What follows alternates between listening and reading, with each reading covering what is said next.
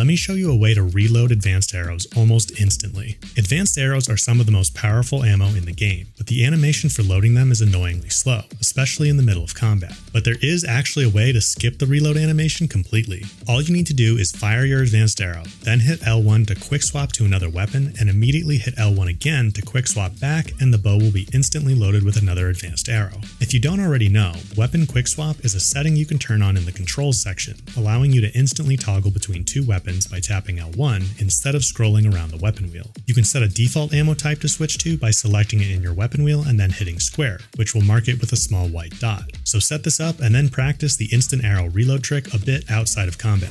I've got a bunch more tips like that in my full-length video linked below, and I'll see you there in just a second.